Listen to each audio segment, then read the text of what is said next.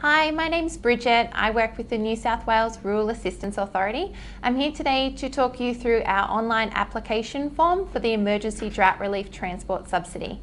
This application form is really easy to use. It's recommended that you already have your scanned copies of your local land services rates, your shire rates, your tax invoices, and if you're an owner carrier, your logbook entries and vehicle registration papers. If you can fill your form out in one go, that's our recommended setting. It's also recommended that you use the form in Google Chrome. So the first page of our application form is just capturing your personal information and about your primary production business.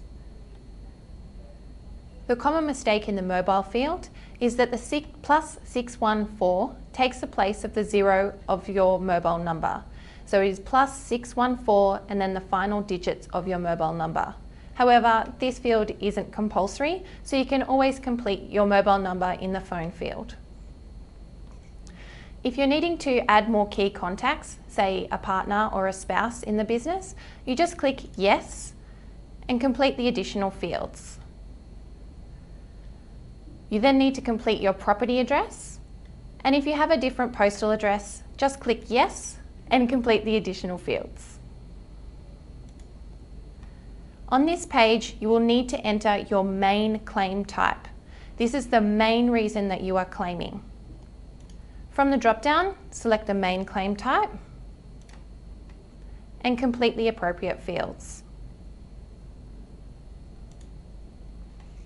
On the bank details page, this is the account you would like us to make payment at the end of the process. Please make sure all details are correct. The Rural Financial Counsellor's details page is not compulsory. This field is for those of you who are a client of the Rural Financial Counselling Service. If you don't have a Rural Financial Counsellor, you can leave these fields blank. On this page, you will need to upload all of your attachments, so your LLS rates, your LGA rates, if you're owner carrier, your logbook entries and registration papers, and then you have the option to add multiple invoices. This will be all of the invoices requiring payment, even if they aren't listed on the movement page. On the final page, you will need to click I agree and I declare on each of the checkboxes. This is to ensure that you comply with the eligibility criteria set out by the department. At the end of your application, you will need to click Submit. Applications are taking around 14 days for processing. If your application has been approved or refused, you will receive a phone call from the assessment officer to advise you of the outcome of your application. If your application has been approved, payment will be made within 10 days of your application.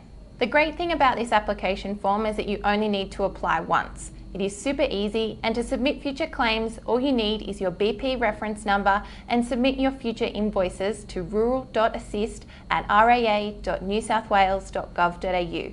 If you require assistance completing this form, feel free to give us a call on 1800 678 593 or head into your local land services participating offices.